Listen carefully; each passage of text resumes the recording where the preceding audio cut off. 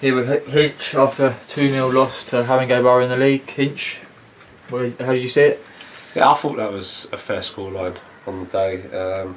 They were, far superior than us. They're a good, strong side. Probably the best we come up against this year.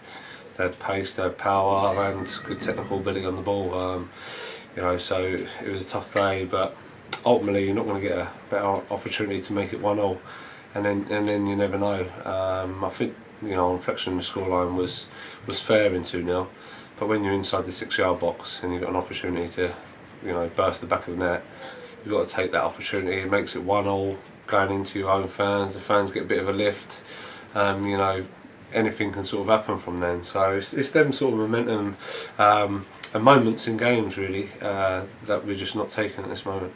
Them physical sides, you got the boys playing that brand of football, that Worthing football, getting it down and play. How difficult is it to play against them physical teams? Yeah, we've got to back ourselves. I felt first half we didn't really back ourselves to play, and we was keeping the ball one side of the pitch. Whenever the defenders had it, they were just clearing it rather than being brave to play out. And that's how we got to play. We've got technically good footballers. If we're not playing football, then we're struggling.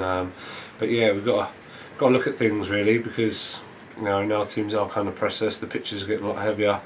It's not going to be maybe conducive to playing our style of football. So we've got to be able to do the other side of the game, and we're not doing that too hard at the moment. A couple of massive games coming up. Tuesday night, White Hawk, and then we come here back to play Bognor.